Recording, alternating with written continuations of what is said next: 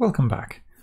We're writing Little Man Computer in C++, and we've written the computer and the little man, and now what we want to do is to write a simple assembler that will take code in this sort of mnemonic form here and convert it to the sequence of numbers that are required for the little man to be able to do its job. And as you can see, there are kind of 4 segments to each instruction here. The first is an optional label, which corresponds to essentially the line number that the instructions are on, as or the box number that the instruction will be put in, as each instruction is just a single memory location. The middle column here is the type of the instruction. The next column is the variable where necessary. So for example, here we're loading into the accumulator memory address 0, which is this last line here.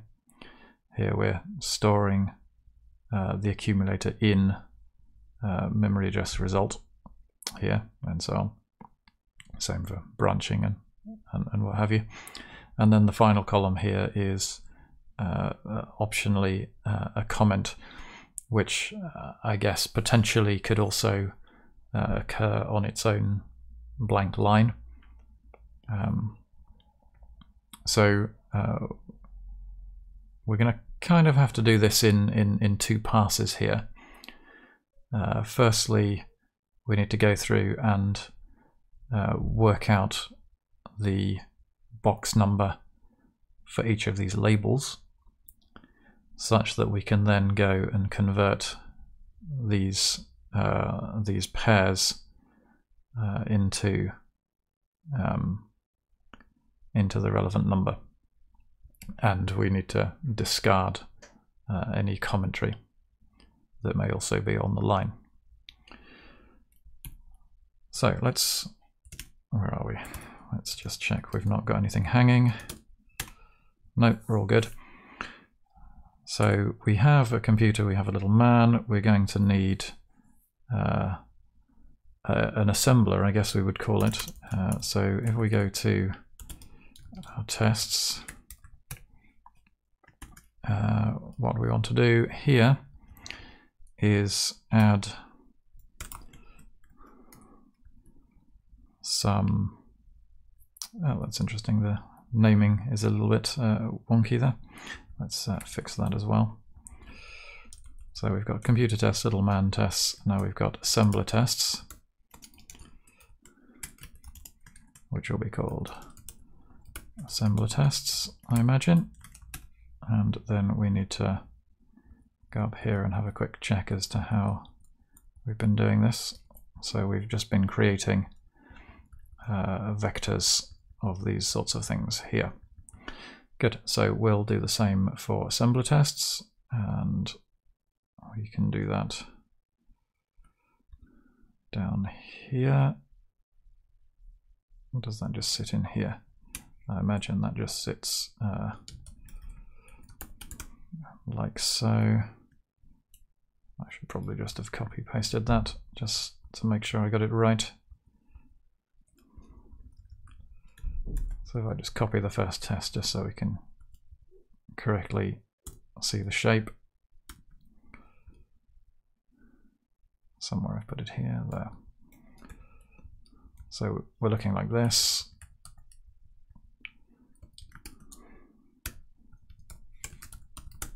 That's the assembler. And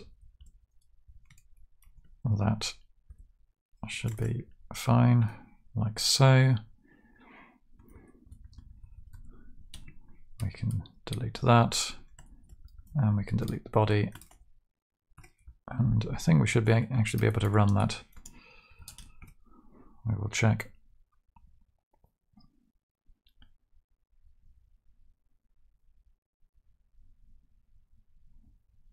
It's thinking about it. Excellent. So that's fine. That passes. Doesn't pass. Well, it runs without issue. It doesn't pass because we haven't got any assertion for it to pass. So let's have a little think here. So an assembler, we can kind of do this in the sequence of steps are going to be something like we get this text, which will be a series of lines.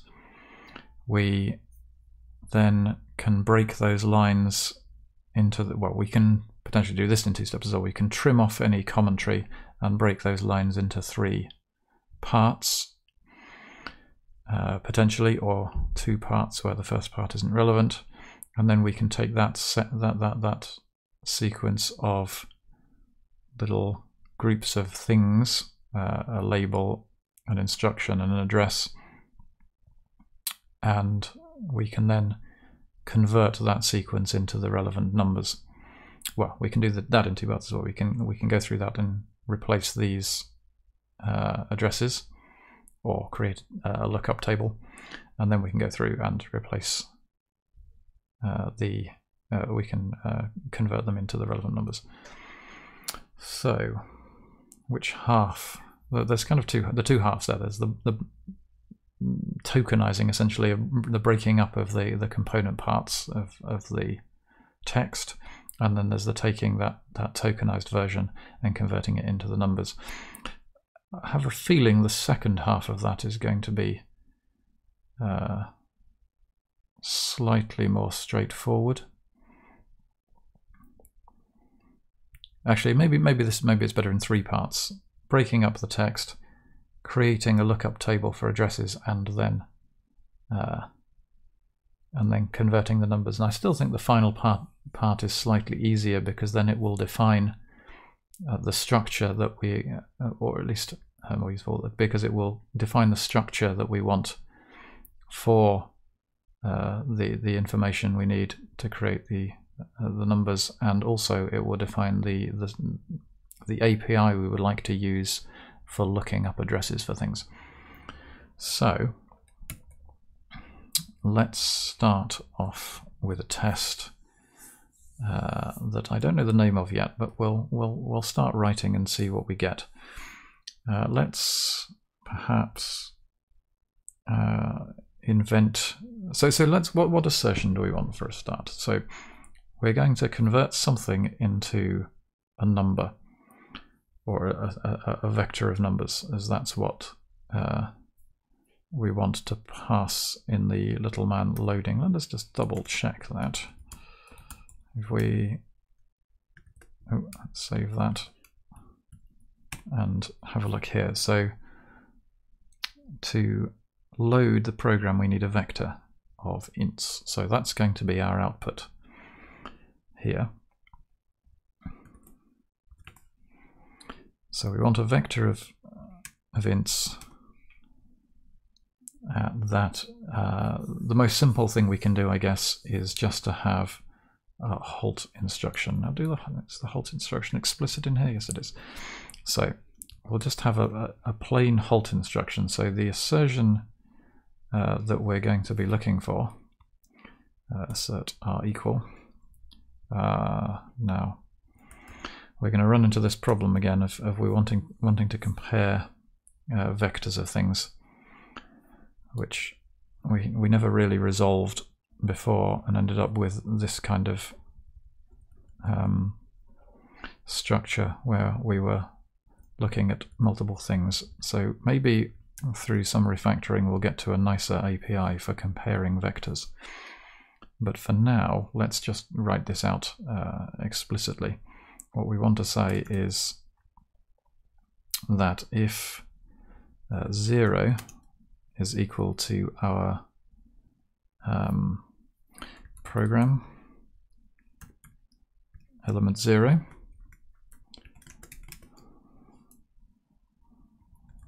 Then,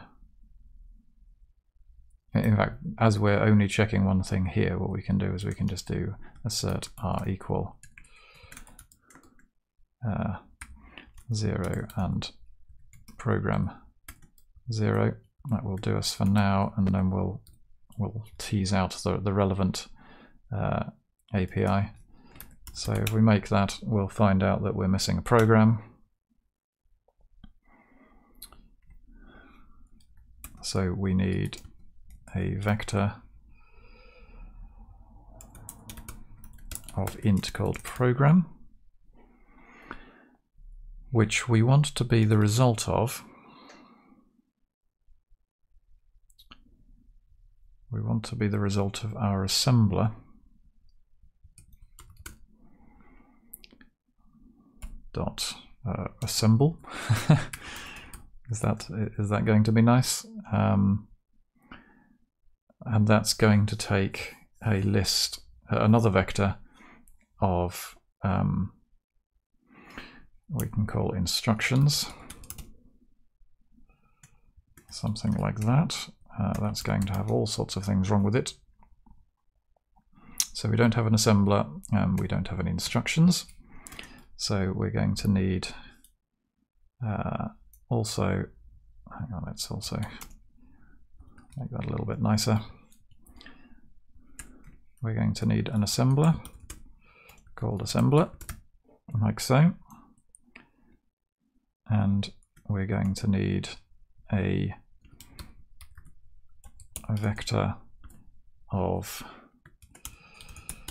I guess we can create something called instruction, called instructions. That's going to need to contain an individual. Before we set that up, let's take this step by step. So we have no instruction, we have no assembler. So now we're going to need to start creating things. So we need assembler.h as a place to put things. Let's do this. Namespace lmc, which will then break other things. Does that have a semicolon in the end? I don't believe it does. And then we want an instruction struct and an assembler class. The choice of struct and class here is somewhat arbitrary. The struct here, I'm just going to have that as a set of publicly exposed fields, which feels more struct-like, and the class is actually going to do some things, so that feels more class-like.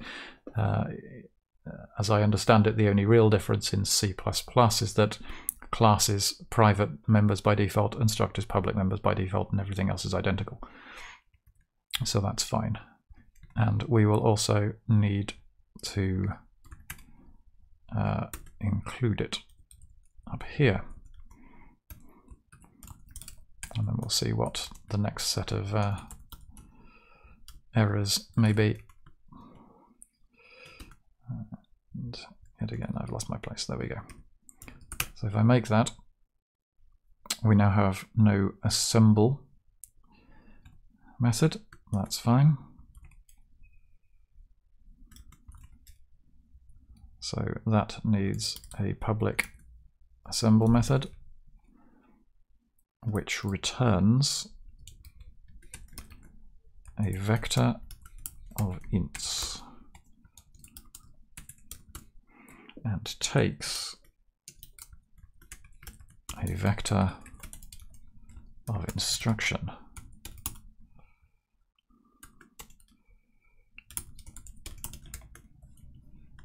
Which can be const as we're not modifying it.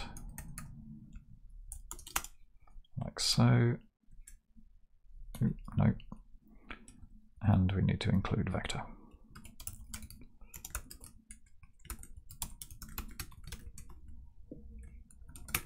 How does that then look? So, what's our issue here?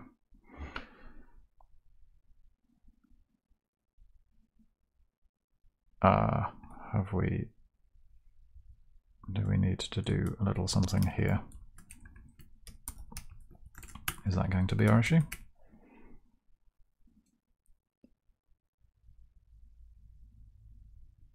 No member named assemble. Oh, have I called it assembler? I have.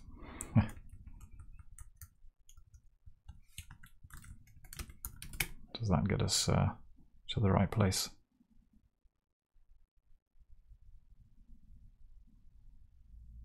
And then there may well be some sort of implementation failure. Yep. So we then need a corresponding assembler.cpp,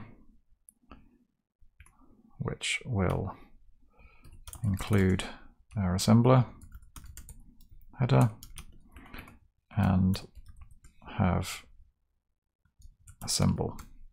Oop, and we get it wrong again, and have assemble as a function that method that takes a vector of instruction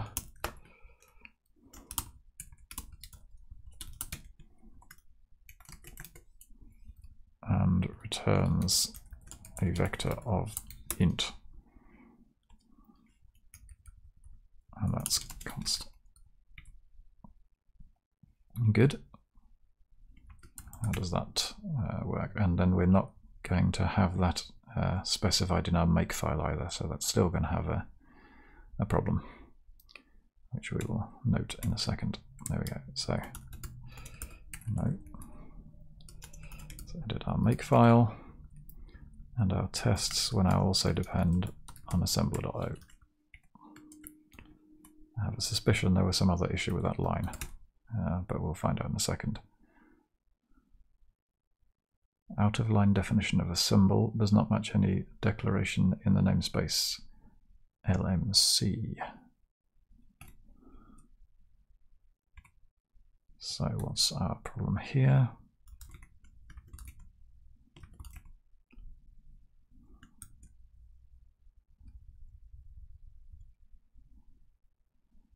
That all looks normal. So what's different here? We've got the right namespace, we have an assembler class, we have a public assemble method that looks okay.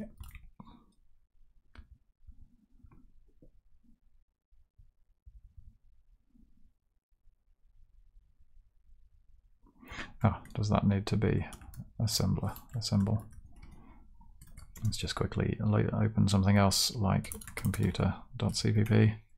Yep, that's the problem.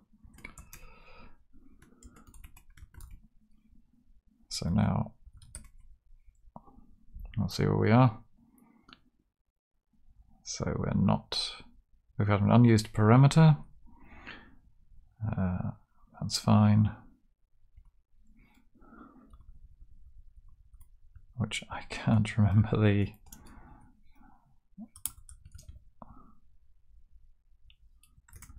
that's wrong.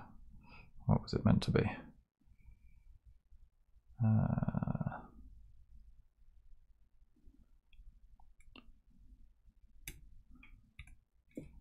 Let me dive into the Google. See if I can find out what I was supposed to be doing. There. Maybe unused, yes.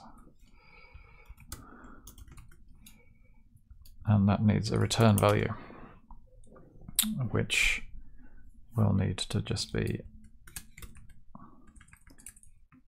if I create a vector like so, no,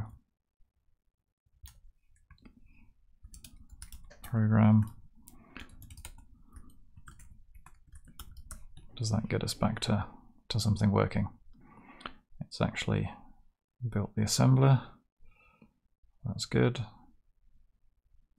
It's linked it correctly. Wonderful. So let's do that. So here we now have the component parts we need. We just need to make sure this instruction is set up correctly. So our instructions will have a single, I don't know if we can do something like that perhaps. That's no, it needs to be a vector of instructions. So how good is it at doing this sort of thing? I think we can just do that, can't we? And it'll shout at us for not having anything to put those in, but we can sort that out in a second. A lovely clear error message there, which I think we'll just guess at and do something along the lines of, is it this? String called label, a string called operator. Is that not a legal address? What do they call them in? What do they call them in here?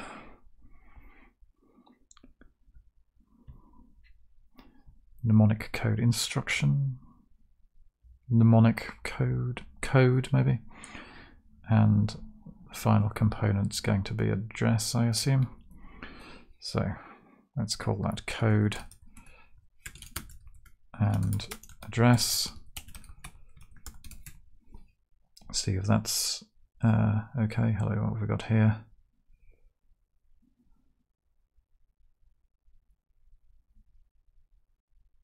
Implicit instantiation of undefined template. That's quite horrible, isn't it? If we used anything like that before, and I don't think we've got any string fields and other things, have we? We're going to have to create a constructor for this and do it.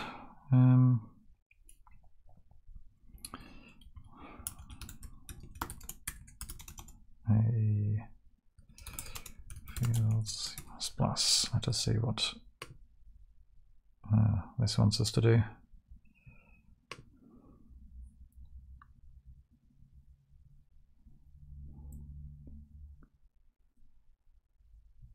Oh, do we have to do that? Can we not be more? Can we not be more precise than that? Let us let's just see if this works, at least to give us an indication of where we're headed.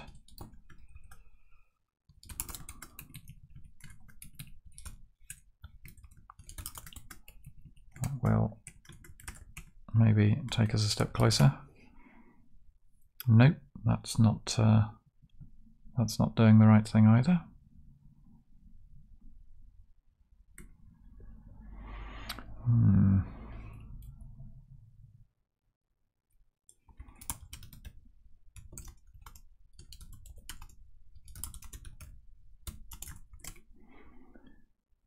Initialize a string object in a struct. So that's, yes, this is kind of what we want to do.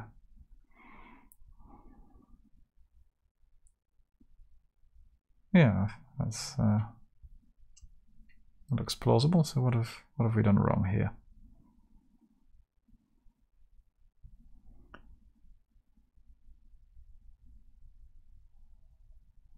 So we should just be able to do that. So why can't we?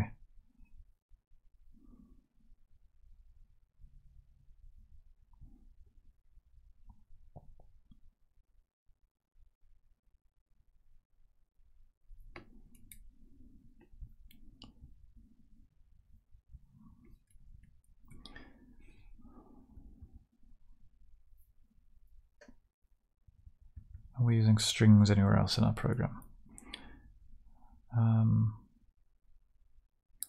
Don't think so. Let's. Is this a prefix wrong? Can't imagine that's the case. No.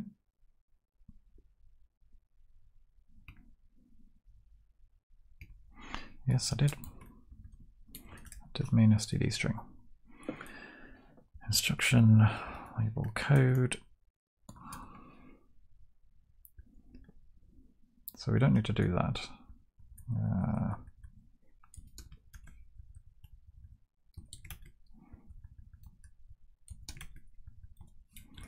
So that should be okay.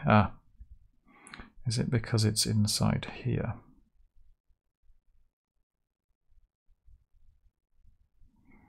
Because it's an inner thing. So if we were to just, for fun, do this.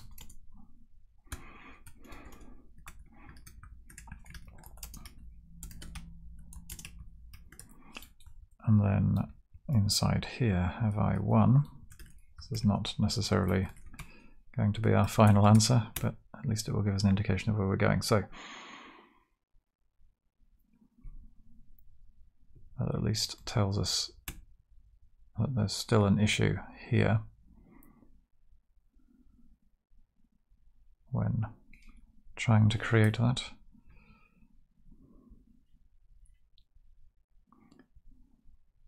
Are there any other alternatives? C++ structure initialization.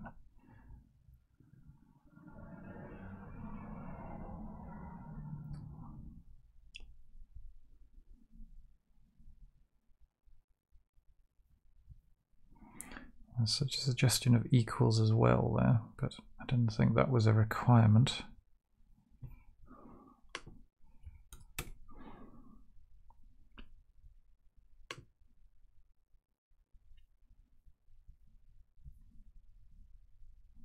This feels like there's going to be some minor error here.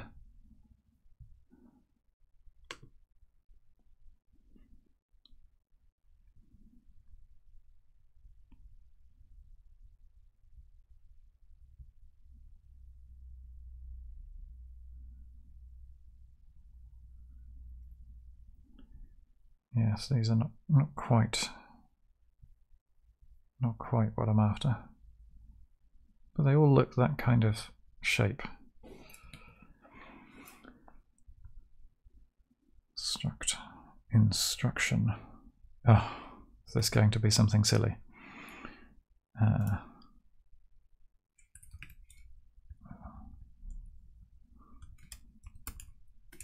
Is it that?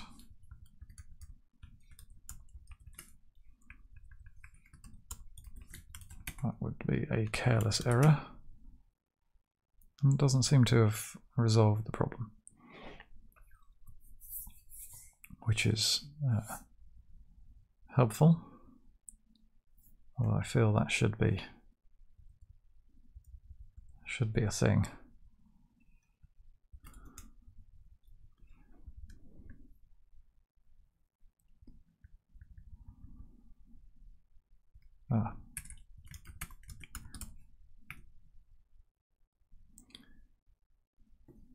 So,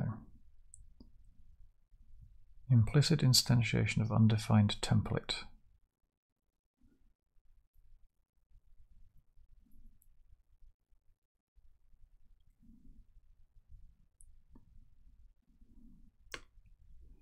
Let's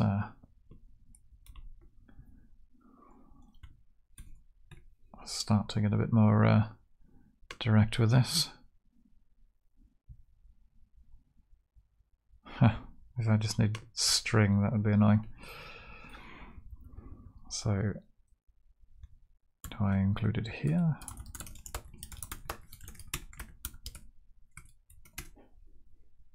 That was a little careless.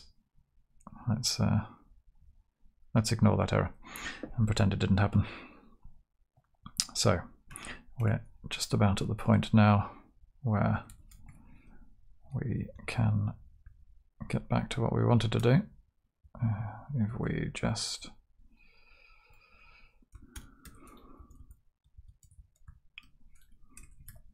put that there and get rid of that, that will hopefully still work. So now we have an instruction that's no label, an opcode, and an address that's blank, all as strings, as they will have been brought in from elsewhere. And we want to make sure that we return the program with just a 0. So let's check that. Ooh. A single halt instruction is translated to a single 0. Let's just check that that fails appropriately. No, it's seg faults. Interesting.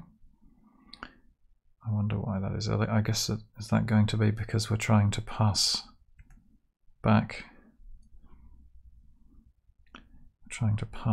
the vector incorrectly that was internal. Create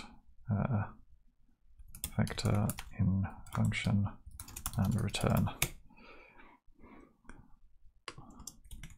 in C++.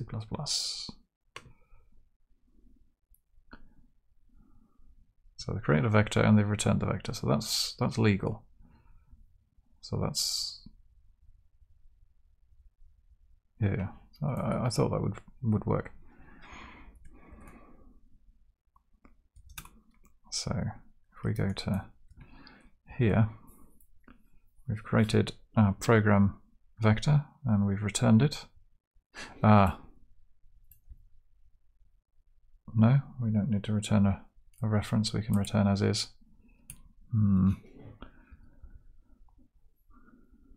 So what's the issue there? That is the correct type to return. Let's have another look at our error. So just seg faults. Yes, because we're then looking at element number 1 that is not there. So for now, we can just hard code the result.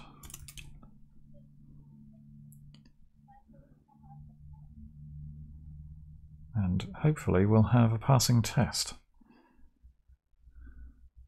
And indeed we do. Excellent. So we've added a couple of new items there. And we need to update our getIgnore to be all object files.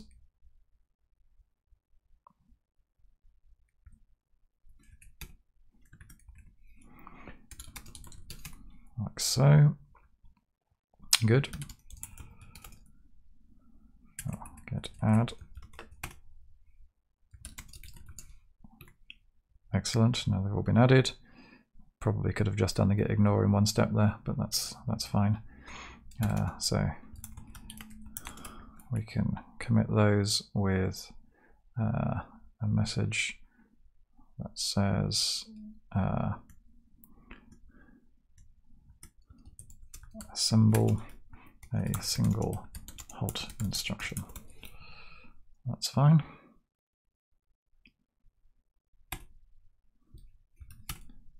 Excellent, and now we should be able to make a little bit more progress next time.